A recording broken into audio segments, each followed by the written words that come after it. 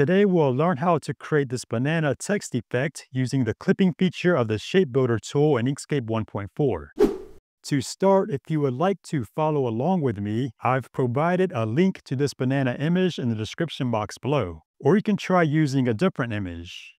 Okay, so now let's grab the text tool and create some text. For the fonts, I'm using Montserrat Heavy, which has nice thick letters. All right, now we can grab the selector tool, resize the text while holding Control to maintain the aspect ratio, and position it about where we want it on the banana. Next, we want to reshape the text to follow along the curvature of the banana. For this, we'll use the Bend Path effect. So let's go to Path Effects. And in the Path Effects dialog, we first need to convert the text object into a path by clicking this button. Then we can show all the path effects and choose Bend. And here, if we click the Edit on Canvas button, we get a green line across the text. And using the Node tool, we can click and drag the line to bend the text. We can also use the nodes at the ends of the line to adjust the positioning, and use the handles to adjust the curvature. And we can use the node at the bottom left to adjust the height of the letters. We want the tops and bottoms of the letters to be pretty close to the edges of the banana, or even overlapping the edges a bit. Okay, once we have the text looking good, we can finalize the Bend Path effect by clicking the arrow next to it in the list and choosing Flatten. Next, we'll turn the letters into clipping paths for the banana image. To do this, let's first select both the image and the text, then activate the Shape Builder tool. The first thing we want to do is hold down Shift to switch to Delete mode and click somewhere on the image to remove it from the selection. Now we can release the Shift key to go back to Add mode, then click and drag through the parts of the letters that we want to keep. So for the B, that's everything except for the two half-circle parts.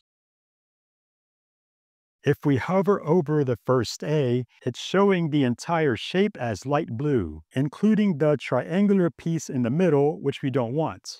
To fix this, we can first hold Shift and click somewhere inside the A to remove the shape completely. Then we can release the Shift key and click and drag over the parts that we do want. Now let's work on the N. This A is also showing all blue, so let's hold down Shift and click it, then release the key and drag through the parts we want. Then let's do the other N. And finally, for this A here, the triangular part isn't blue, so we can simply click and drag through the parts we want. All right, now before we apply this, we want to come up to the controls bar and toggle off the Replace Objects option. Otherwise, it will delete the original banana image, which we don't want to do yet. Okay, now we can apply it by clicking the Accept button. Then we can deselect everything and delete the original text. We can't see the letters right now because they're blending in with the banana image, but if we select the image and lower its opacity, now we can see them. All right, so the final step is to cut out the center of the image, leaving only the parts to the left and right of the text. For this, we can grab the Pen tool and create a path that goes through the vertical part of the B and covers the entire left end of the banana. Then do the same for the final A and the right end of the banana. Now we need to select the banana and raise its opacity back up.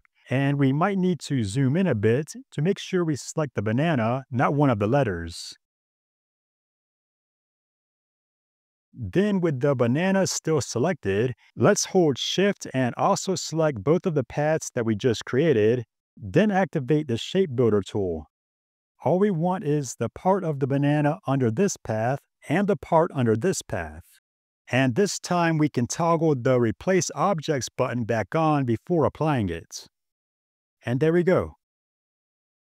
We can group all the pieces together if we want.